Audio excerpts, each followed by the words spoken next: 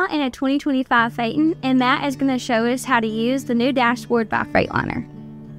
So on the new dash by Freightliner, the coach will have your air brake in the lever built to the right-hand side. So all the way up on this lever is off, one click down is low, the next click is medium, the lowest click would be high on your engine brake. So this is different than it is on our PowerGlide. PowerGlide, you had a button to your left of the driver. The other option that's really different is on our older PowerGlide system, you had your gear selection to the left-hand side where you could manually drive your automatic if you were in steep inclines or declines coming down mountains. On your Freightliner, it's all done on the same shift. So what you would do, of course, you're going to have it in drive.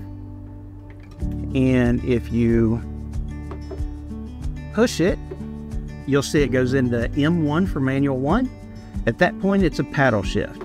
I pull it back to me to change gears, and I can drive the same automatic just like a manual to help me use the engine in the coach to slow down and not get too fast coming down the side of a mountain. On my cruise control, the setup is still in the dash. The buttons are a little bit different. So I'll hit my home button. I will go to my road watch, press OK, cruise control, press OK. It still gives me the same 3 options: short distance, medium distance, and long distance.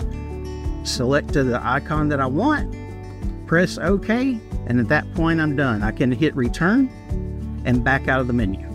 So on our HWH leveling system on the newer products that still have the older style that's not controlled through the dash, what you'll have is here. So you'll pull up to your campground, you're ready to go, and you want to hit auto level.